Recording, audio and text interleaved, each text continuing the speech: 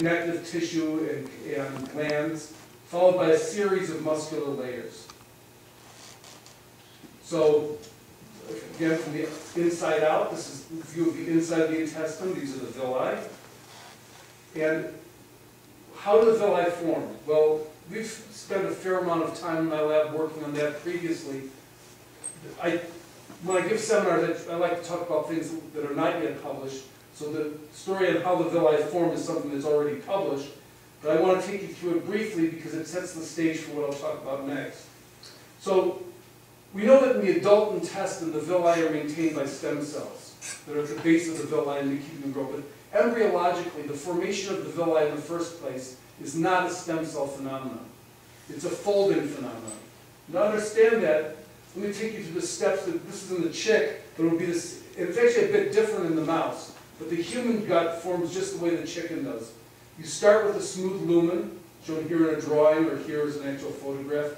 In the E7's embryological day 7 days of incubating the chick egg, just because it's chicken. But initially you have a tube. It's got an endoderm, and it's surrounded by some mesoderm. A day later, that's been transformed from smooth lining into a series of ridges that run the whole length of the gut. A couple days later, those ridges have themselves become deformed into zigzags. And finally, those zigzags break apart into individual villi, where not the corners, but each zig and zag of a villus, the ridges, gives rise to an individual villus. So this is not stem cells moving around. This is folding of the tissue. And the key to understanding how that occurs came with the observation that the timing of these different steps correlates perfectly with the timing of the different muscle layers of the gut. I should point out, we go back, that the muscle layers of the gut that are on the outside come in two different directions. There's this circular muscle or circumferential muscle that goes around the gut, and then there are other layers, for example this layer here, that runs the length of the gut, going in and out of the plane of the board. So the first change from smooth lumen to these ridges occurs simultaneously with the formation of the first layer of muscle, which is a circumferential layer that goes around the gut. And you can see that here. This is a stain for the smooth muscle actin. And it's showing you that these fibers are running circumferentially around the gut, and that these differentiate as the smooth lumen buckles into a series of ridges. Then, exactly when you go from ridges to zigzags, when you go this transition, the second layer of smooth muscle forms on the outside of the first layer, and that outside layer is running in and out of the plane of the board. And then, exactly when you go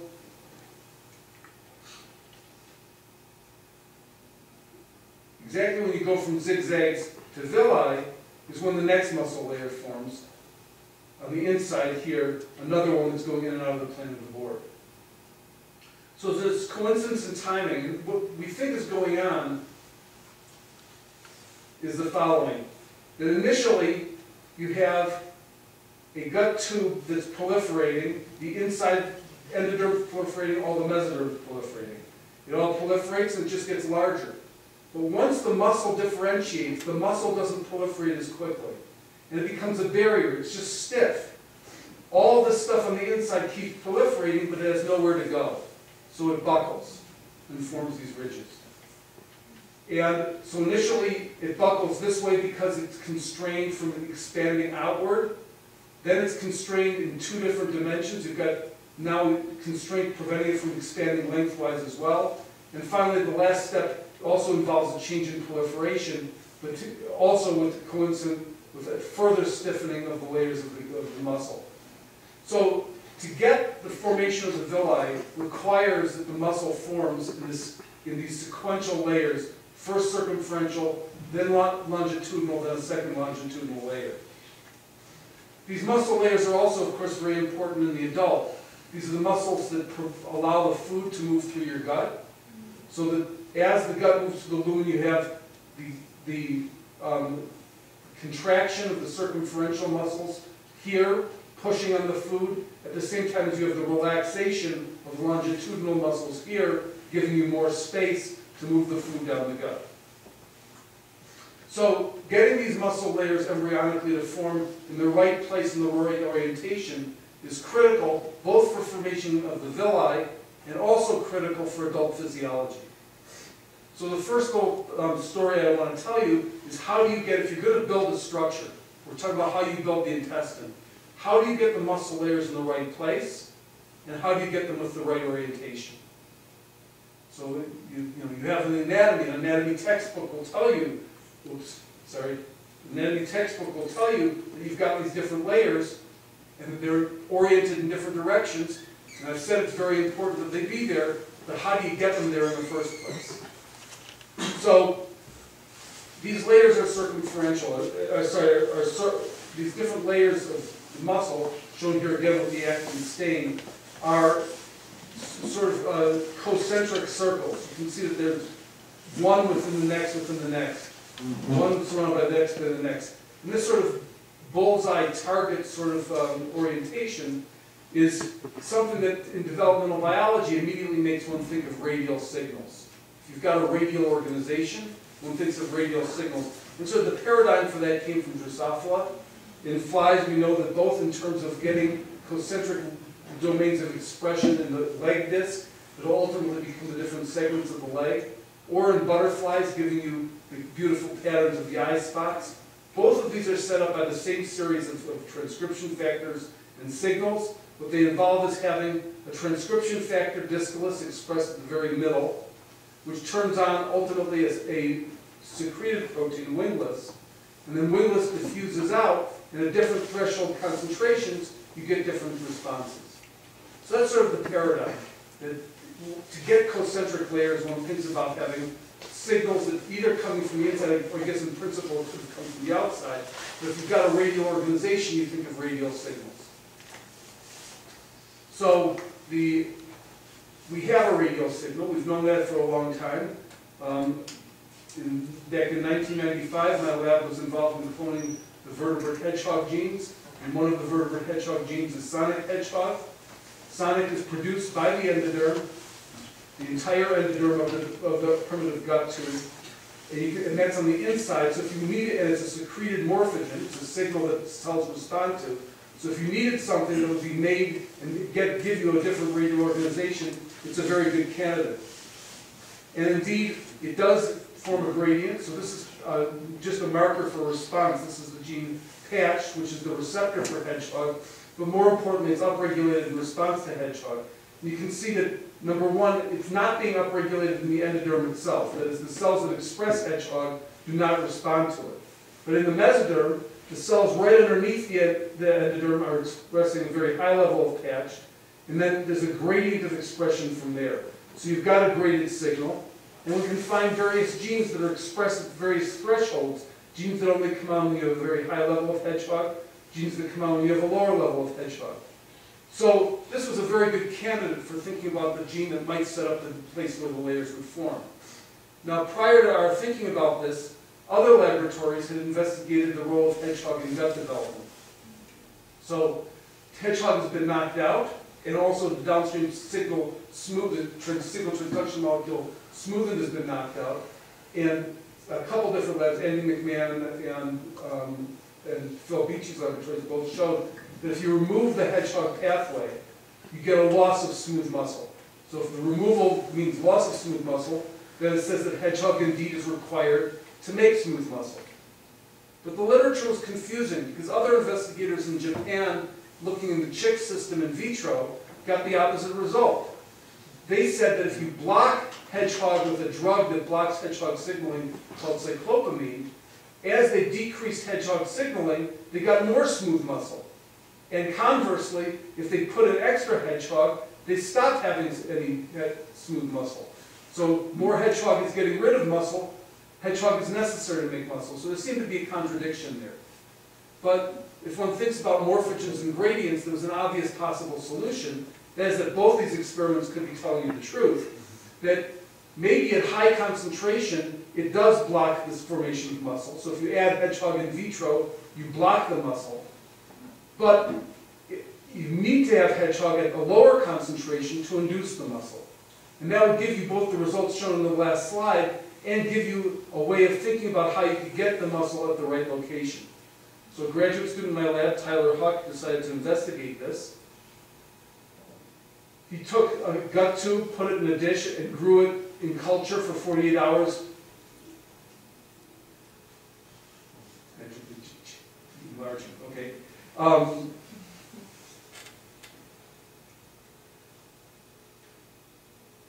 Okay, so grew it for 48 hours, and in doing that, you see that the smooth muscle layer differentiated. And then you could say, and that's the control in a dish. You could say, what happens if you add hedgehog? If you add a little bit of hedgehog, you indeed get more muscle. This is what the Japanese group, this is consistent with the mouse genetics saying that you need hedgehog in order to have smooth muscle. You add more hedgehog, you get more smooth muscle. But if you add enough hedgehog, you lose it completely, consistent with the other group's findings.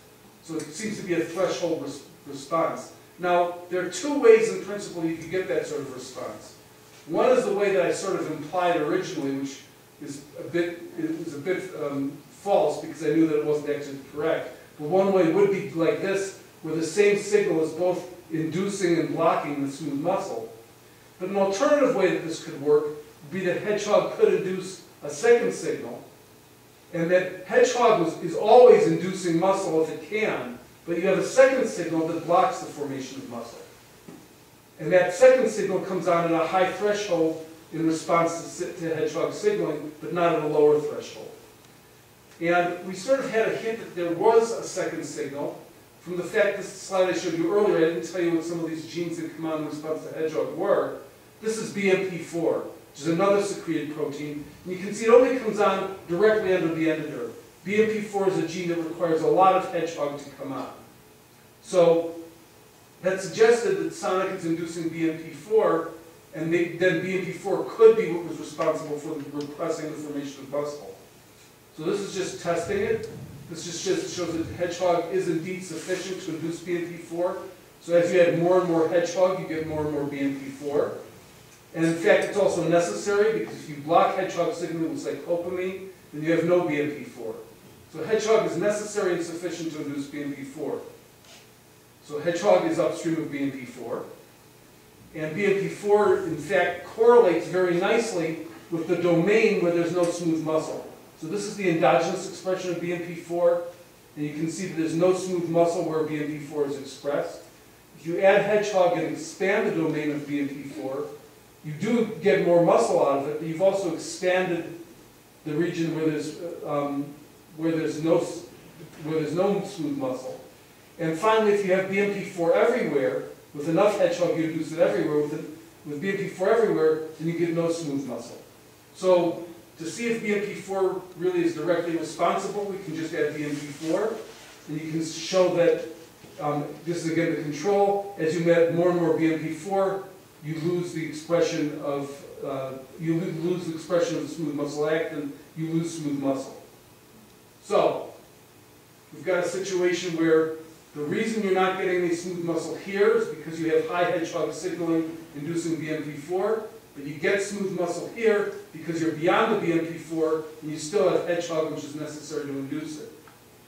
You also need to block the muscle from going out to the edge. And it turns out there are other BMPs, BMP4 in particular, BMP2 in particular, that are BMP2 in particular that are expressed out here at the periphery. This is a different BMP2, the different BMP expressed independently of hedgehog out here at the edge, where it can act to suppress the formation of smooth muscle laterally. So you have BMP downstream of hedgehog here, a second BMP out here, and together they block the formation of smooth muscle either here or here, leaving it just in that sweet spot in the middle where there's not enough BMP4. So you have a gradient of hedgehog inducing smooth muscle, but it can only induce it here where there's no BMPs. Now that's fine for the first layer, but I told you you get these other layers forming sequentially. and you have to somehow get the next layer to form. The first layer is already formed. Time goes by. How do you then get second layers to form here and here? Well, one way that that could occur would be if you could somehow dampen the BMP gradients here and here, push them back to make room for targets for muscle differentiation here and here. So you want to make some additional smooth muscle layers there. It turns out that as smooth muscle differentiates, it expresses a potent inhibitor of BMP signaling called noggin. So you see noggin is expressed, this is the smooth muscle actin again. As the smooth muscle differentiates, it makes a BMP inhibitor. And if you add that inhibitor early, if you add the inhibitor at an earlier stage, everything turns to muscle right at the start. So normally, because of the BMPs that are expressed out here, smooth muscle only is expressed down here. But before the noggin's ever expressed here, if you add noggin prematurely, basically everything turns to muscle. And I say everything, you can see this dappy stain, there's some cells that are not turning to muscle there, but those are actually enteric neurons. So that all of the mesoderms turn to smooth muscle prematurely if you add noggin and get rid of the BMP signaling. So that says that the suggestion is that you need to have noggin made by the smooth muscle, the first layer, in order for the second layers to form. So to show that, we turn to mouse genetics. Oops. To mouse genetics, noggin's been knocked out. In the mouse here, E16.5, at this stage, you have two layers of muscle, the circumferential layer and the first longitudinal layer in the control mouse. Richard Harlan's knocked the gene out. Now, he didn't report any phenotype in the smooth muscle, but if one of these layers was missing in a knockout mouse, you wouldn't notice it unless you intentionally looked for it. So we got the mouse from Richard and took a closer look, and sure enough, if there's no noggin, which means this layer can't make noggin, the next layer never forms. Now that's at E16.5. We couldn't look later than that because the mice die in the noggin mutant. So we got a conditional allele of noggin and knocked it out conditionally in the smooth muscle cells. And if you do that, you almost get rid of it. So this is the control. This is at a later stage in the conditional knockout. You can see that there actually is some expression of smooth muscle actin. So at a later stage, eventually there's some differentiation. What I didn't tell you, and I don't have time to really go through the additional genes, in addition to noggin, the layer of smooth muscle produces other antagonists of BMPs as well, including cordon and gremlin. So we think that there's some redundancy there, and if you got rid of all of the BMP antagonists made by this layer, you wouldn't get this at all. All right, so we think we understand how you get the layers forming sequentially. You start by having hedgehog signaling, inducing smooth muscle, blocked out here and here by BMP signaling. Then this layer produces noggin, and when noggin comes on, it pushes these gradients back, allowing longitudinal layers to form on either side. But that's only half the puzzle. The other half of the puzzle is that these layers also have orientation. You've got cells that are going longitudinally and circumferentially and in and out of the plane of the board. So how do they get the right orientation? Well, we had some clues to that from tissue engineers. So tissue engineers are people who don't think as deeply about the underlying biological mechanisms, but are very interested in manipulating tissues and trying to figure out how to manipulate them. And in particular, one of the things that there's been a lot of work on by a number of tissue engineering groups is making vascular tissue in vitro. And vascular tissue has muscle, so they were interested in how do you align the musculature, the smooth muscle of the vasculature. What they found is that if you have a stretch that you can do with a machine, you can put the cells or the tissue on a machine and physically stretch it. If you without stretch, the smooth muscle layers in vitro will align at random. But if you stretch it, they line parallel to the stretch. Okay? And we thought about that there is a stretch going on in the case of the gut. So if you think about, the pointer just died. Okay, it's all right. So So as long as this works. So as the inner part of as the inner part of the intestine is proliferating and growing, it's pushing outward on the smooth muscle. And I told you before, the smooth muscle doesn't proliferate as much. So you've got the inside pushing that's going to give you tension, and the tension will run this way. It's the same thing as in blowing up a balloon. As you blow up a balloon, the stretch is not inside out, the stretch is on the surface, right? And you can show that there is this sort of situation if you have if you take a gut and cut the smooth muscle, the interior part, away from the smooth muscle. All this part that was on the inside, if the smooth muscle isn't there, expands. Because it was cramped in there. It was stuck, pushing outward, but it couldn't go anywhere. Conversely, as soon as you take this stuff out of there, the muscle layer contracts inward because it was under stretch. So you can obviously get rid of the stretch just by cutting it open. Now this layer can proliferate all at once, and it can just spread out, and it's no longer stretching this tissue.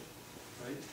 So you can say, let's grow these guts in vitro, either as a tube or as a flat sheet. The prediction would be this will form fibers that run this way, whereas here the fibers should be random. And that's exactly what you see. So in the control, this is just imaging down. You can see the fibers are all aligned. Whereas if you do it flat, there's no alignment. And you can see that if you quantify it. You have a very sharp alignment, only in this case, but not if it's flat. So we think that first layer orients parallel to the strain that's produced by the radial stretching. It's stretching out, you've got strain in this orientation, and then aligns the fibers in that orientation. That's fine for the first layer. But now the next layer is not going to align that way. The next layer is going to align in and out of the plane of the board. How do you suddenly get them aligning in a different direction? And again, the tissue engineers gave us the clue to that. And the tissue engineers, as I said, they don't really think about the biology. So I don't have an explanation for why this is true. This is phenomenological. Okay, well, that just says, why did the outer layers get different orientation? This is again taken from tissue engineering literature. If instead of just stretching the tissue, you stretch it and relax it, you do it cyclically. So 20% stretch, for 1 second stretch, 1 second relax, and you're stretching in this orientation. If you do it cyclically, instead of aligning along the stretch, they align perpendicular. I have no idea why. This is again smooth muscle, but this is the data taken from this paper. But there's lots and lots of this in the literature with vascular smooth muscles. If you apply a cyclic stretch, instead of being random, they align perpendicular to the stretch rather than parallel to it. So that at least gave us an idea of what might be going on. And the reason we thought it might be going on, you can start to hit the movie. With this clicker, I can't do movies. Yep. What you will see is as soon as the first layer forms, it starts squeezing. See, it's peristolic. Now, it's not coordinated. It's just going at random because the enteric nervous system isn't there yet. But you've got this, thank you, you've got this stretch that's much larger than the internal stretch of expansion. So you've got a bigger force, and it's cyclic. And that stretch, importantly for what I'm going to show you next, can be manipulated because the stretch is dependent on calcium flux. So if you have the next slide, next movie. So this is just a dye for calcium. And what you can see is these calcium transits. You will in a second. In the center?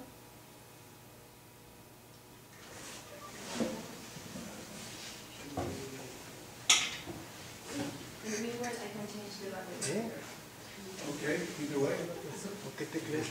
Well, what you might see, oh, there, right here. There it goes. So you see the calcium pulses. So they're disorganized, they're random, they're not coordinated. But, okay, so next slide. So I've lost my clicker. Next slide. Thank you. So now you can, no, go back.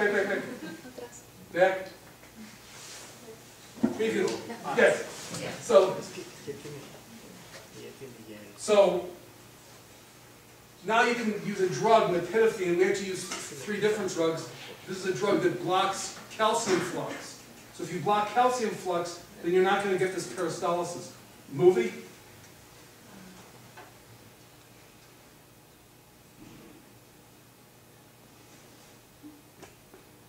So this one, you can just see it's happening here. It's not happening here. So this is with drug. This is the control. This is with the drug. And you can see that this second layer is, if you add the drug, you lose the orientation. Even though the orientation of the first layer doesn't change. So this is the circumferential layer being imaged this way. This is the second layer, it's perpendicular. But without the calcium flux, you don't get that. You can also speed up, there are also drugs that increase the rate of this happening. Movie. You can see this one just starts dancing. It's just a very fast.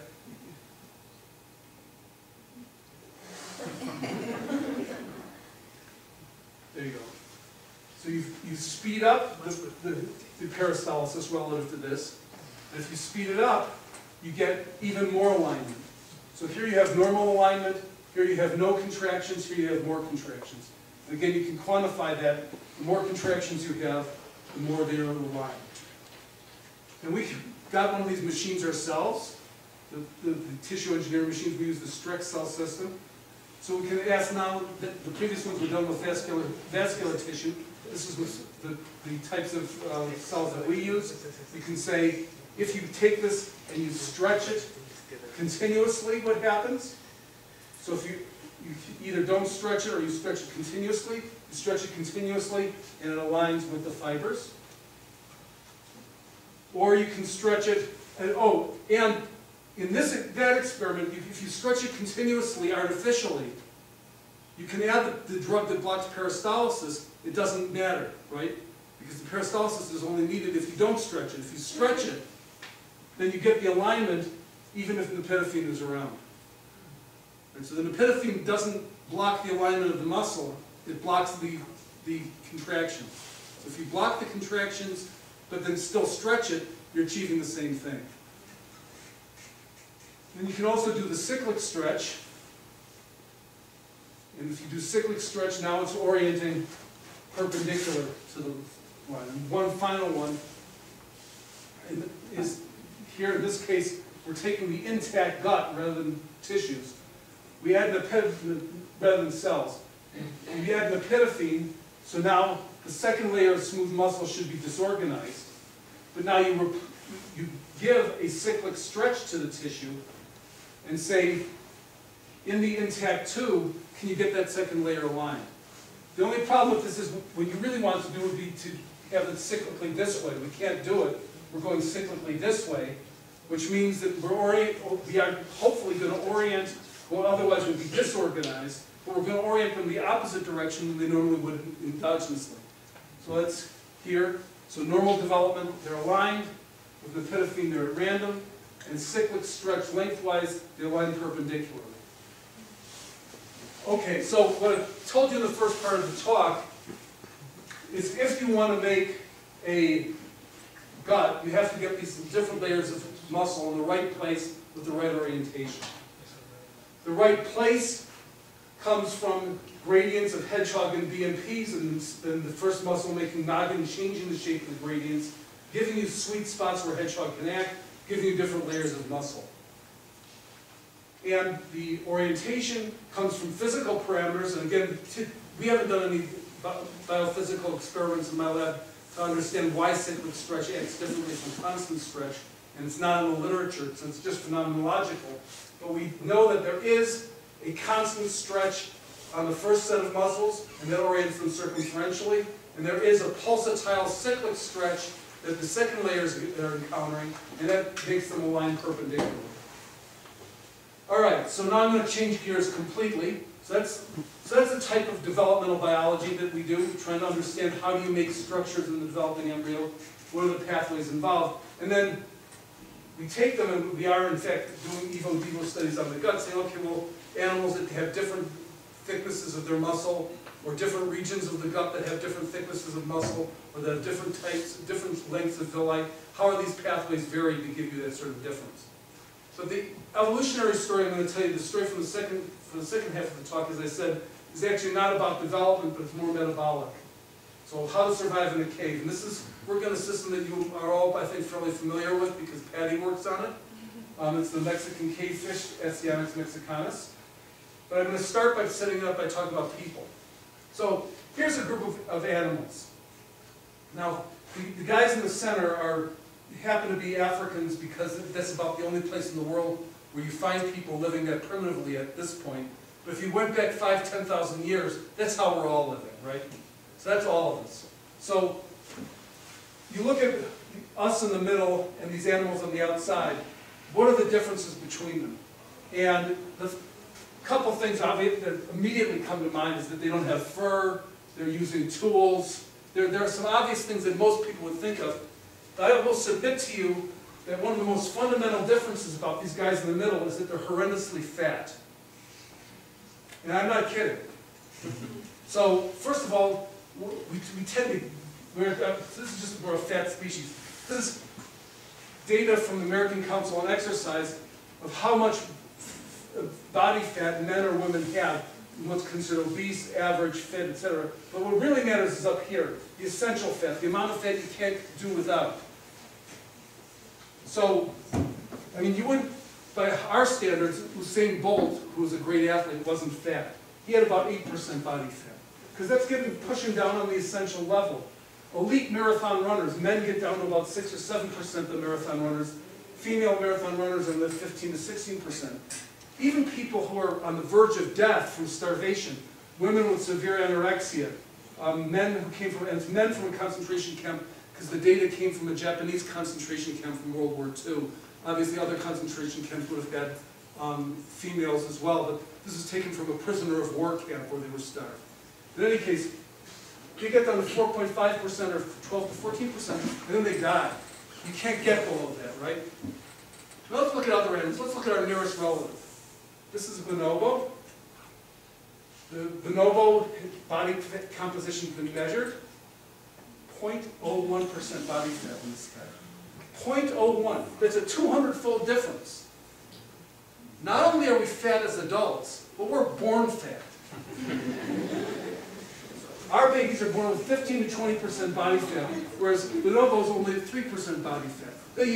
And I can show you just one primate, but at birth, we are the fattest mammal that doesn't live in the ocean. Here's a list of body fat, percent body fat. Cetaceans aren't on there, so you have no porpoises or whales. Leaving them aside, because they have obviously very special constraints of insulation. Human body fat at birth. Most of the others that have some high body fat are partially in the water, like harp seals or fur seals or seal. I don't know why the hell guinea pigs are so fat. But and then other things, animals like bears or mice are out here. We're way up here. Now, you can think about why that's true. Is it because babies are born without fur and they need insulation? Well, mice are born without fur. They're not born that fat. A lot of thought has to do with needing fuel and lipids for rapid brain growth. And that's possible. That could be part of it. But whatever the reason is, we're fat and we're getting fatter. This is in the United States. I don't know about Mexico. Maybe in Mexico you're not. I personally am getting fat. This could be me, actually. But you can see the level of obesity is going way up. And with this epidemic of obesity in North America, or in the United States in any case, with the rise in obesity, you have concomitant diseases, right? Diabetes, type 2 diabetes is an enormous epidemic in our country. I should have checked the statistics here because I really don't know them, but along with that, obese people get fatty liver disease. These big fat globules called steatosis, destroying the liver, and very, very dangerous. Now, as an aside, I'll take a step back. I'll come back to the story in a second, but because I don't really do things in terms of translation. My lab, even though I'm at a medical school, I'm chairman of a department of medical school, I don't really think about diseases or people that much, which is kind of weird. But if you think about it, how do we treat these diseases? Well, the best thing to do would be just to avoid it, not to get diabetes in the first place. If you have diabetes, we try and give medicines that attack that reverse the disease. For example, insulin, obviously, is the main cure. And if you can perfect an insulin pump, ultimately between stem cells and various other things, I'm sure diabetes will be curable. But I'm going to raise the possibility that there's another thing that you could do. What if instead of curing the disease or treating it, you just made it so it didn't matter?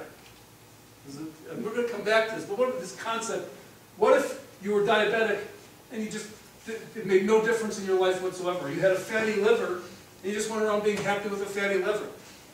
Now that sounds crazy, but you'll see in a few slides it's actually not such a crazy thing at all. All right, not only are Americans getting fatter, but the interesting thing is different subpopulations of Americans are being affected by this to a greater or larger extent. So this is taken by a website from Native American population website where they're trying to highlight the fact and draw attention to the fact that they have a special problem in the American Indians. 31.2% of Native American children between age 2 and 5 are obese. In America, the national average is already horrendous. 12% of our young children are obese. That's 12% for the national average, and it's obese, I mean really fat, 31% of Native Americans. 1 in 10 Americans get diabetes during their life. 1 in 2 Native Americans. This is affecting subpopulations more than others. And there are lots of reasons why this could be true. There could be cultural differences, so that they have different dietary practices, different foods that they eat that could affect this. Socioeconomic effects. It happens that the Native Americans are among our poorer populations, and that may be an important effect of it. But one possibility is that it's actually genetic, or that a component's genetic. That at least one could put out the idea that these are people who not too long ago were living in a subsistence way. And they had to go through periods of severe shortages. They had to go through periods of harsh winters when they would starve that people with my ethnicity didn't have to deal with for 5,000 years. And because of that, they developed very efficient metabolisms to make use of what they had. But the downside of that is if you're suddenly in a very rich environment where you have all the food you want, maybe it's not so healthy. So that's a possibility, but of course you can't, number one, really investigate really what the environmental genetic causes are for this in the same way as you could with a laboratory animal. And number two, you certainly can't do genetic experiments. So I'm going to switch gears and talk about Asiatic mexicanus. And I know that you guys are, I'm sure that almost all of you, if not all of you, are very familiar with this from Patty, but I'm just going to highlight a few aspects of the system because, these are not fish. These are the people who did the work. This is the postdoc Misty Riddle, graduate student Ariel Aspris, and another former postdoc, Nick Roner, who started the project with me in my lab. He's now at the Scholars Institute, and we sort of together have been supervising these two. So it's really a co-equal collaboration with Nick, and the work was done by Ariel and Misty. So you recognize this region a lot more than I do. This is the Sierra Diablo and Sierra de Guatemala ranges, where the various caves are. Fish were swept into the caves maybe 1 million years ago, maybe less. There's some debate at this point. The fish became trapped in these caves, but the caves are very similar in their conditions. So in similar conditions, they evolved with similar selective pressures, so they evolved very similar phenotypes. So you have fish that are not at all directly related to each other. There's no connection between the caves. They're all related to this guy. And so you can look at questions of convergent or parallel evolution. Are the same genetic pathways involved here, here, and here in giving you the same phenotype? Importantly for doing genetics, these are all completely interfertile. The different caves are interfertile with each other, as are the caves in the surface fish. And they can breed and live in the lab, if they do in Patty's lab, if they do in my lab. And we know what the selective pressures are. So this is what the rivers look like. And I'm sure all of you have seen rivers in Mexico. They're very lush. There are lots of animals, lots of plants, lots of environment. Some of you may have gone to the caves. This is what caves look like. Right? And if you shine a light on it, it doesn't look that different. Here are the little fish, and that's basically all you see. Right? So so this is a very special environment. There's no light, no oxygen, lower oxygens, lower conductivity, higher pH. The good news is no one wants to eat you. The bad news is there's nothing to eat. There's sort of a trade-off there. Well, the important thing here is that there's no, for what I'm going to talk about in terms of adapting to low nutrient conditions, if there's no light, there's no photosynthesis. If there's no photosynthesis, then you don't have a primary food chain. The amount of energy in these caves is way less than you have in the regular environment. So with no internal food sources, these guys have to adapt to it. And what they do is they make use of what they can. For 9 to 10 months, they're basically starving. Then the rains come.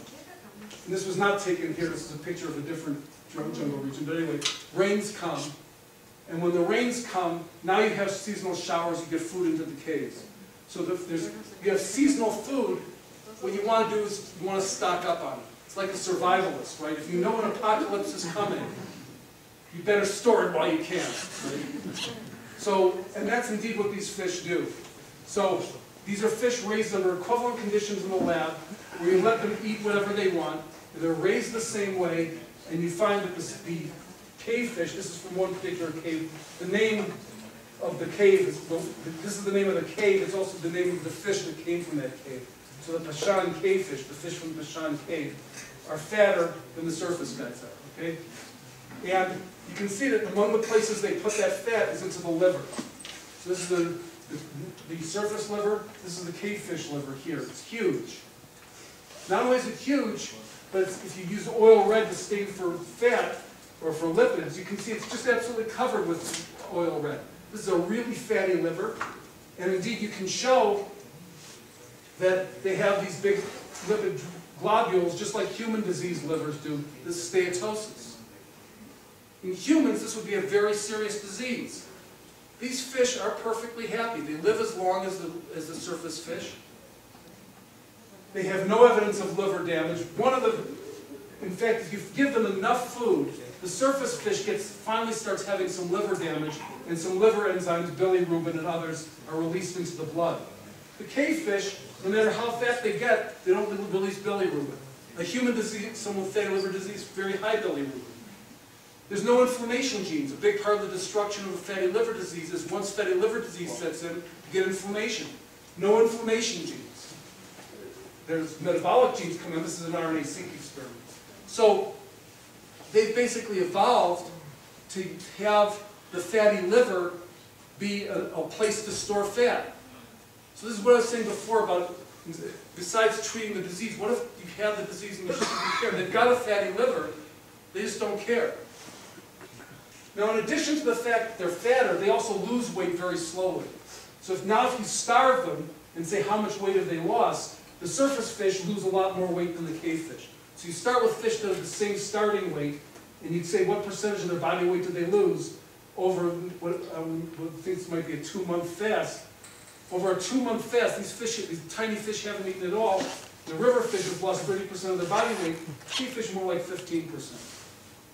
So they're gain weight easily if there's food around, and they lose weight slowly if there's not. So so that's what you want to do if you want to conserve food. How do you do that? Well, one thing you could think about is maybe they just don't move around, right? This is what we call in America being a couch potato, right? You just sit there and eat, no exercise, and you eat, and you get fat.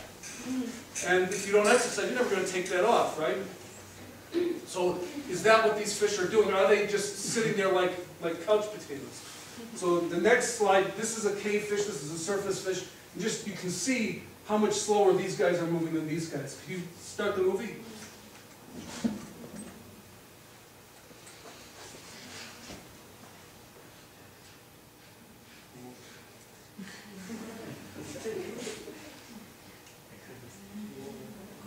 They're not moving slower. These guys are moving, but the cave fish are moving much more rapidly, much more. Now, ecologically, that makes sense. In the rivers, they're predators. You don't want to attract attention to yourself. You hide in the bushes until you see an insect larva. You get it, and then you hide again. Whereas the cave fish, they're no predators. They don't have to worry about being seen, but they've got to find food. And there's so little food here, they're constantly looking. So they're constantly moving. But regardless of the ecological reason, these guys are getting fatter while they're exercising more. So if they're getting fatter while exercising more, that says there have got to be metabolic differences. So we decided to look at metabolism and see if there were differences between the fish.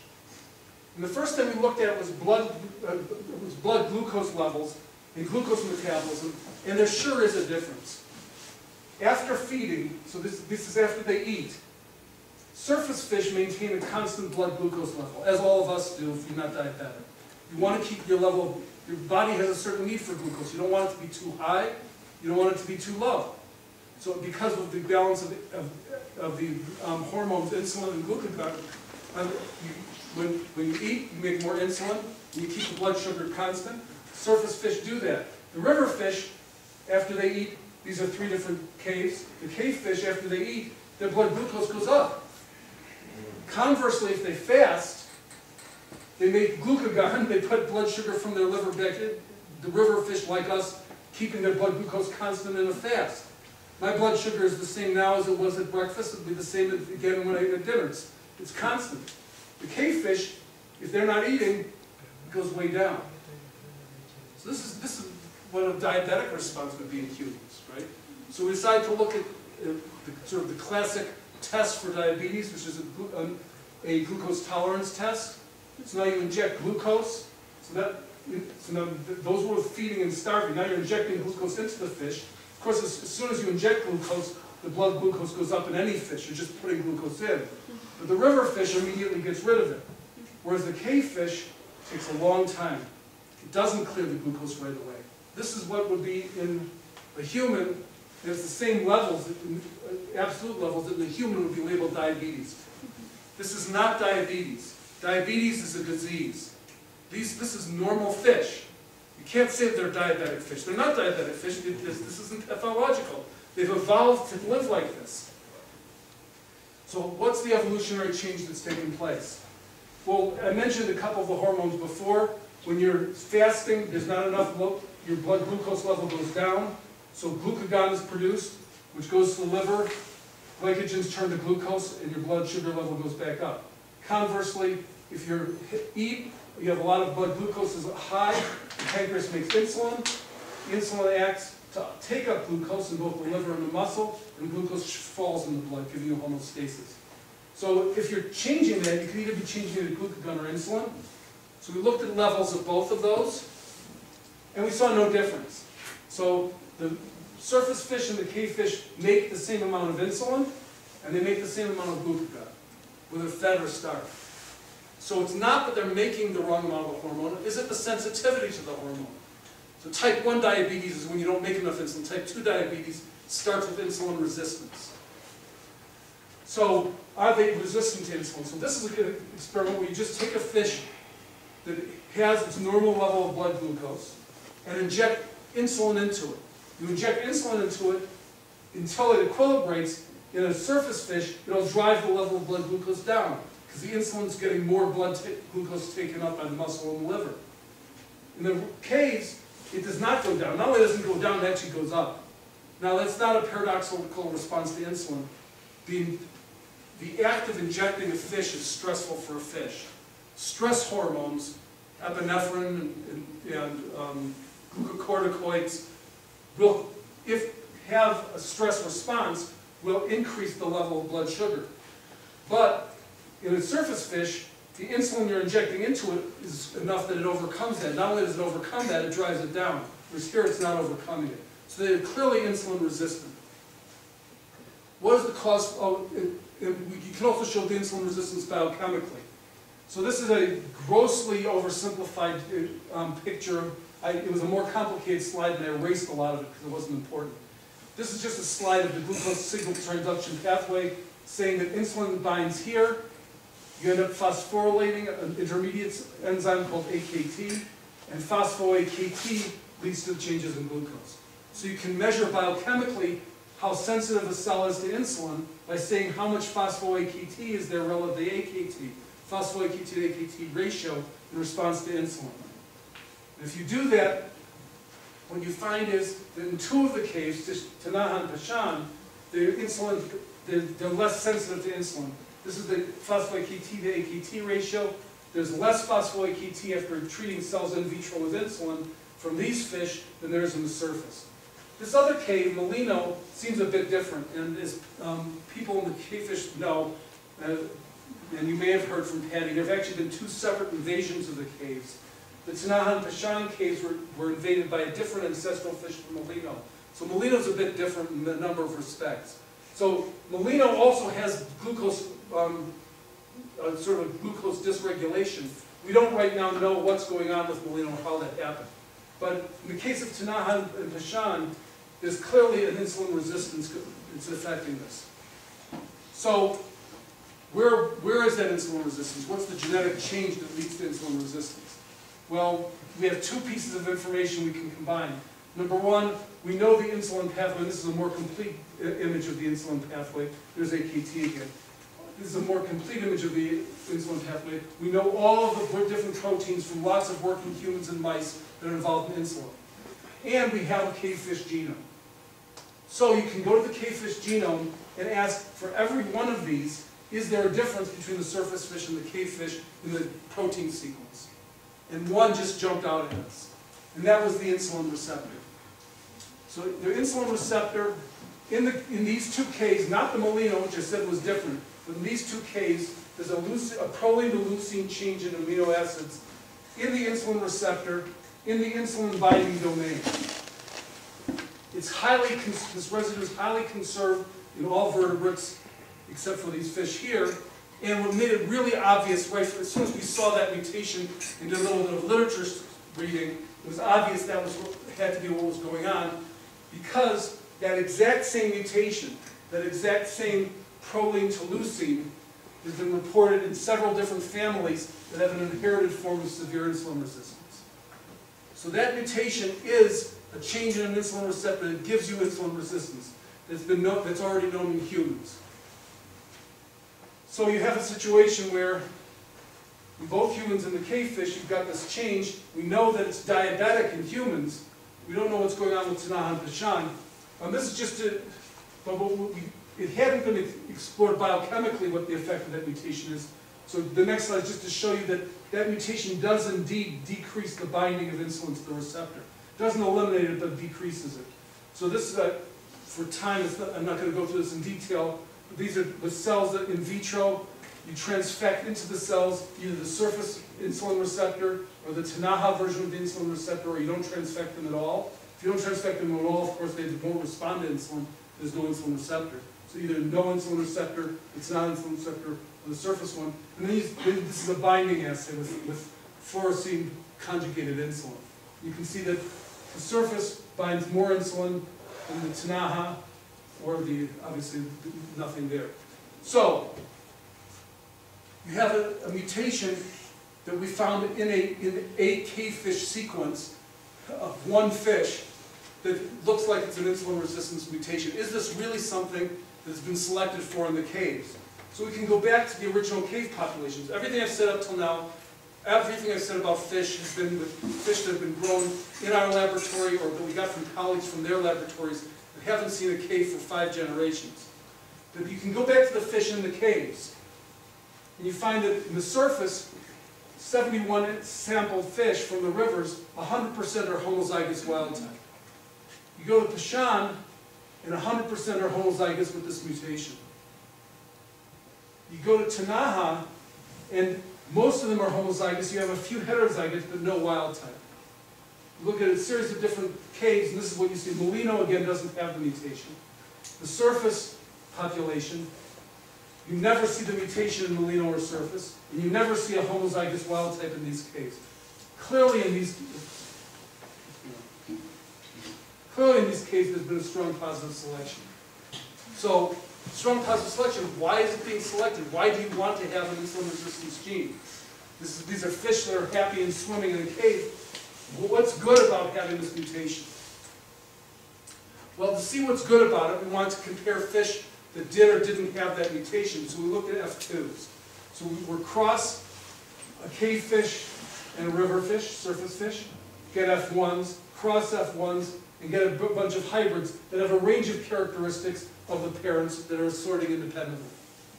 And then we can look at these fish and say, of the fish that inherited the insulin resistance mutation, how do they differ phenotypically from those that didn't? And we're we decided to look at weight, how much the fish weigh, and to do that we only looked at males. And the reason we only looked at males is because a huge percentage of the body weight of females is the eggs that they're carrying. And the number of eggs that are carried in a surface fish versus a cave fish are quite different. Cave fish have fewer, larger eggs. And this is likely to be assorting independently of the traits that we're looking at. So in an F2 population, someone would be inheriting one allele or another allele of the egg mass thing that just confounds looking at females. So we look exclusively at males. If you look at males, either if you're feeding them or if you're starving them, either way, if they inherit the surface allele, they weigh less than if they inherit the cave allele. Inheriting this mutation is somehow making the fish fatter. So that says, in principle, that the reason that they're selecting for this is because it helps them survive in this environment by putting on weight more quickly to get them through the starvation. The one question that you might have, though, is this really the cave allele that we're talking about? Because although inheriting the cave allele makes you fatter, it's possible as a genetic experiment, you could have some other gene that was really the responsible gene next door to the insulin receptor. And because they're tightly linked, they're being co-inherited. So this just tells you that there's something linked to the insulin receptor mutation that's responsible for this. To show that it's really the gene mutation that's responsible, you want to go back and make the genetic change. Labs in the field are getting CRISPR up and running for the cave fish, but when we did the experiment, it wasn't running the cave fish, so we switched to zebrafish. So in zebrafish, we can take a zebrafish and put the cave fish insulin receptor mutation into the zebrafish. If you do that, they of course become insulin resistant, but you're putting in an insulin resistance gene. But more importantly, if you put in the cave fish allele, the fish become fatter, and they're longer. So the strange thing here is, of course, that they're healthy. You know, it's not because fish can't get diabetes. The zebrafish is a good model for diabetes. A lot of people are using zebrafish to study diabetes. Moreover, they get all sorts of sequelae. They get secondary complications just as we do. They get vascular disease. They get all the sorts of things that we do. Somehow, for some reason, you might think that maybe there was a trade-off in these fish. To get fatter, they're willing to take the energy storage, and it's a trade-off against having disease. But I've been telling you all along, these fish aren't diseased. You can look at, for example, glycation end products. So the reason that people lose their appendages, the reason you have legs amputated in diabetics, the reason diabetics go blind is not from glucose directly, but because in a non-enzymatic way, the glucose in the blood ends up having glycated proteins. And the glycated proteins cause the damage.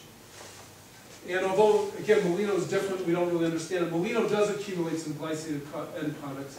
There's no increase in glycated proteins in the Pishan or Tunaha cave fish that carry this mutation any different from the surface fish.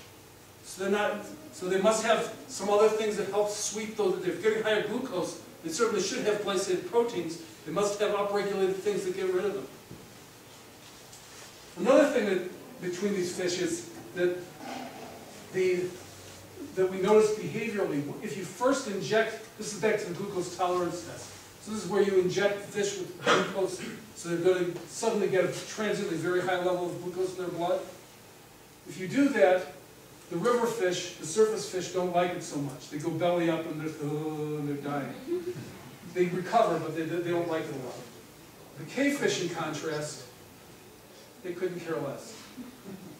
They don't care what their insulin levels are. They don't care what their glucose levels are. They can have a lot more glucose. They're perfectly happy. And the most important thing about whether these are healthy fish is they live just as long. So surface fish have been grown in a lab until they senesce. This is work from our colleague Richard Borowski. It takes about 15 years for the surface fish to senesce. They haven't had cave fish in the lab breeding continuously long enough to know when they senesce. But we know that they go 14 years without senescing. The reason we don't know exactly, they could be 14, they could be older than 14, because these were fish that were caught in the wild, and you don't know how old they are when they were brought back, but they've been in the laboratory for 14 years. So they're living at least as long as the surface fish. So whatever is going on with this, they've somehow managed to be able to survive it. Now why? Are there compensatory mutations that we don't know about?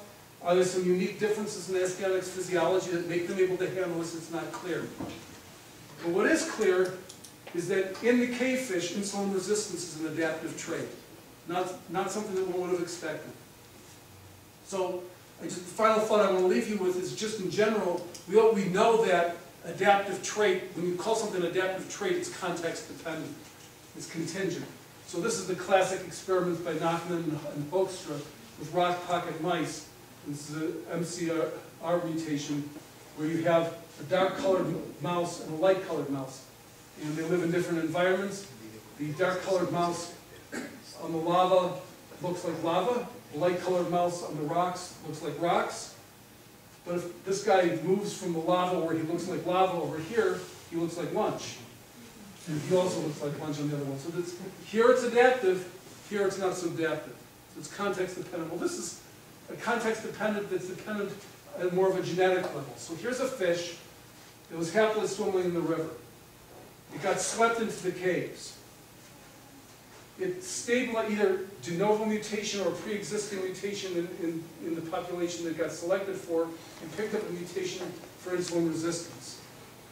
But while this would be very bad in us, in one context, this exact mutation is an inherited form of diabetes. In the cave fish, it's giving them a metabolic advantage to allow them to survive their harsh conditions.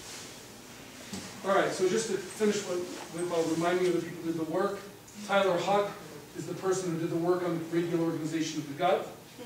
And this is not a Mexican, this is a pretty cave. It's just a cave I put up there. But the people who did the work on the cave, Misty Riddle and Ariel primarily, with help from other people, in collaboration with Nick Roner and in close collaboration with Nick, and Richard did the work on the aging. So I will stop there and be happy to take questions.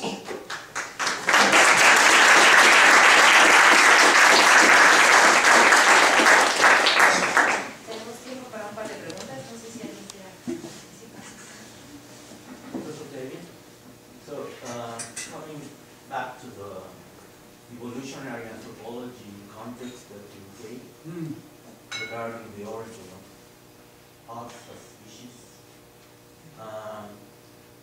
So what would be your account of the selective regime or other things that happen at the origin of Homo sapiens that could explain what we see, like in general in species, which later on was probably modified as human populations get diverse? So the question is going back to the beginning of the second part of the talk about human evolution.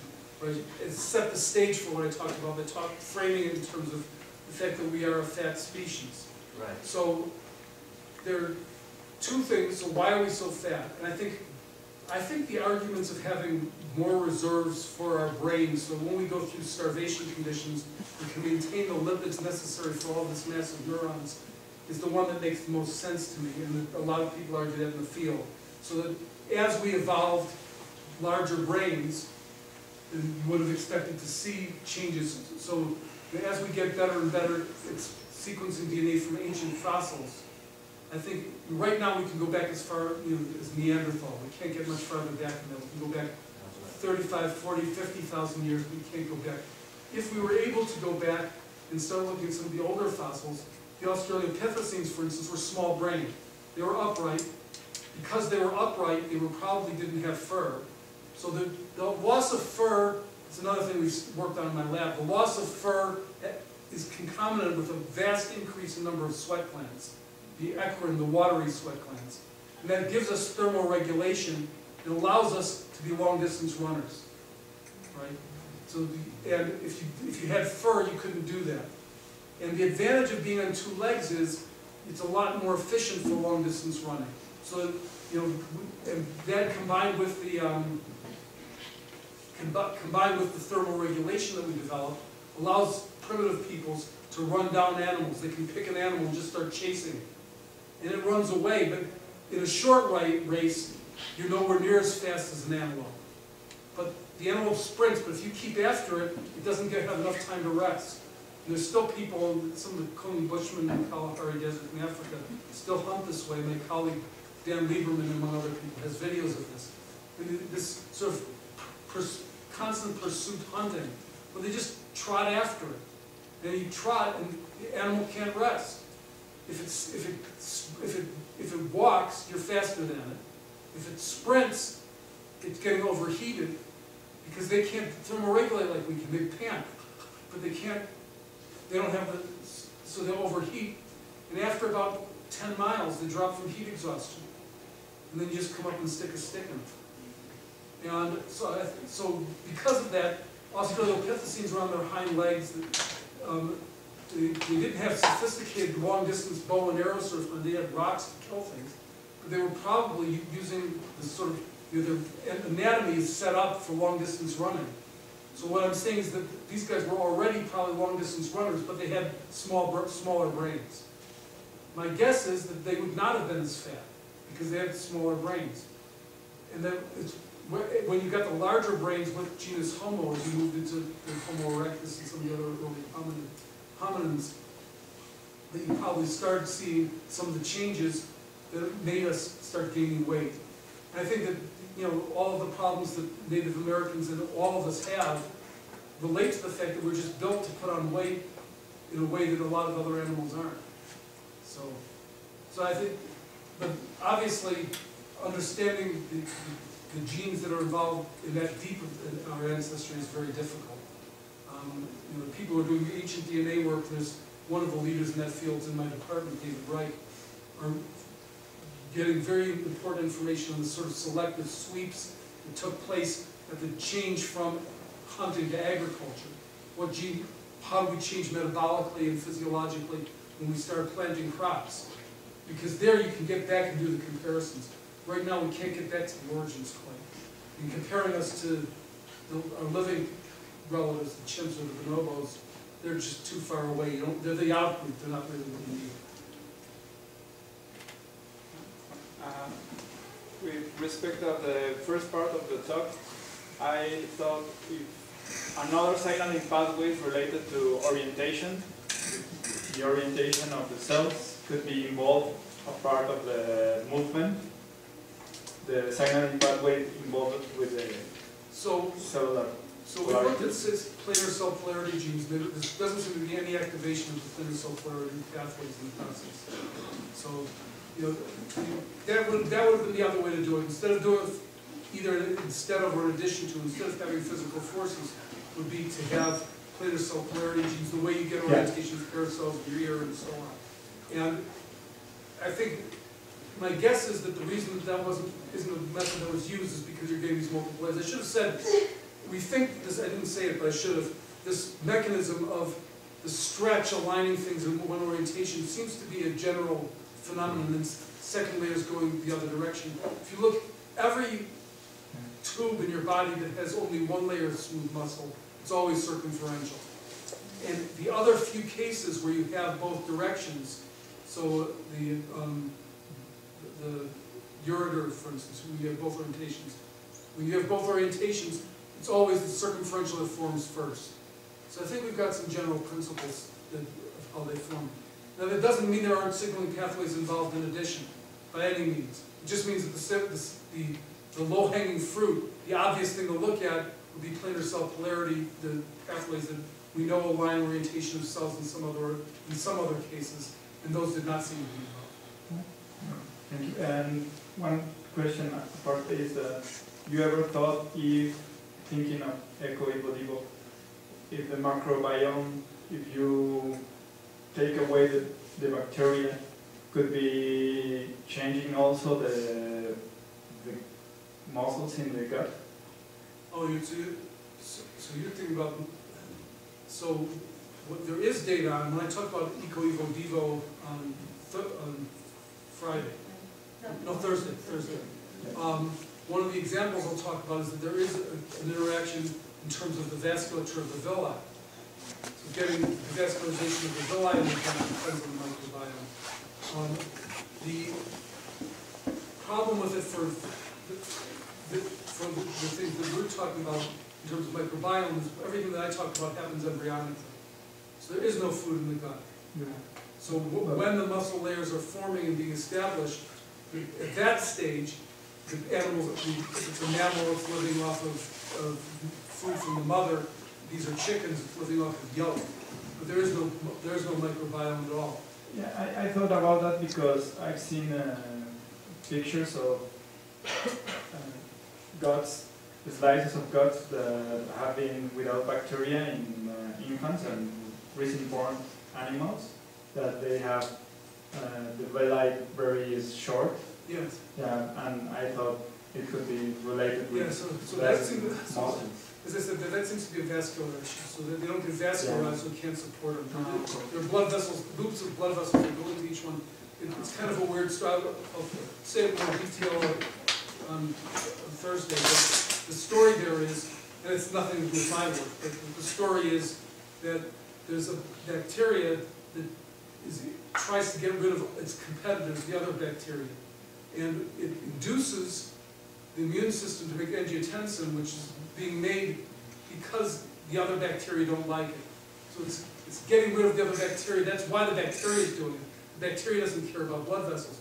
The problem is, if it did that and you didn't compensate, you'd get too much, because it leads to the production of blood vessels, you'd have too many blood vessels. So we've evolved on the assumption that that bacteria is going to be there to now rely on it. If it's not there, you don't have that symbiosis, you don't have the things forming. Yeah, so the microbiome probably does play into the metabolism of these guys. And certainly, although we are interested in looking at whether there's any genetic differences, my lab and also the laboratory in Hawaii are both looking at the cavefish genetics to see if it influences the microbiome, if they're seeing the same bacteria. But Patty and others are looking at the microbiome in the caves. They're going to have, the water's a different temperature, it's a different pH, it's got different connectivity, it's got different other animals living in different trash in places. You're going to have different bacteria in the two places, and that's got to lead to differences in the flora of the gut. And we know that the flora of the gut influences the animals, so it would be very surprising if there weren't some metabolic consequences of the differences in the microbiome, relating more to the second half of the story. For the first half, since we're talking about embryological processes, the developmental side of my lab, so the evolutionary side of my lab sometimes has adult organisms. We work in cavefish. We've worked previously on jerboas. We looked a little bit at Darwin's finches at one point. There we think about adult organisms, but the developmental half of my lab, we just look at embryos. So, if an animal hatches, I get mad at the student who let it hatch. Thank you. Okay, so we are running out of time, but let's thank Dr. Kevin, and we have a coffee outside here so we can discuss this more. Thank you.